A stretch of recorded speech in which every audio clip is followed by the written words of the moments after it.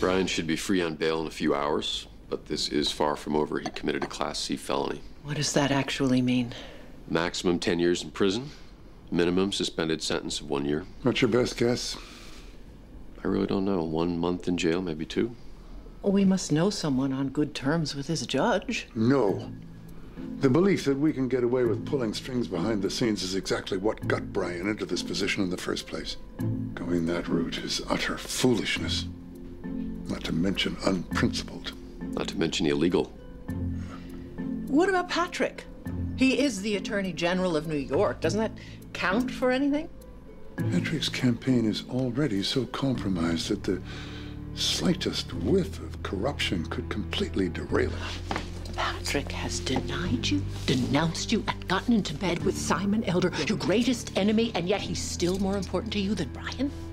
Brian committed a felony. Because he loves his son, like fathers are supposed to. Because he is fueled by contempt. Contempt permeates every cell of his being. What is the point of having power and money if we don't use them to help the children?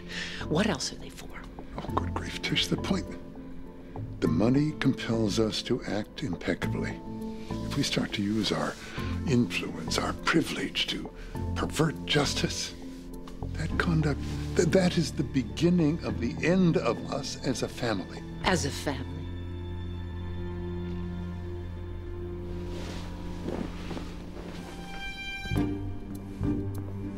I think we would all be best served by reacting honorably to this situation.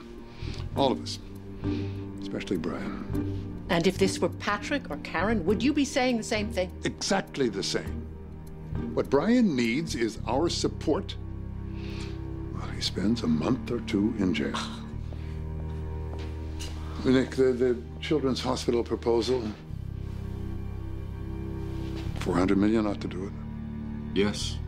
Thank you. Thank you.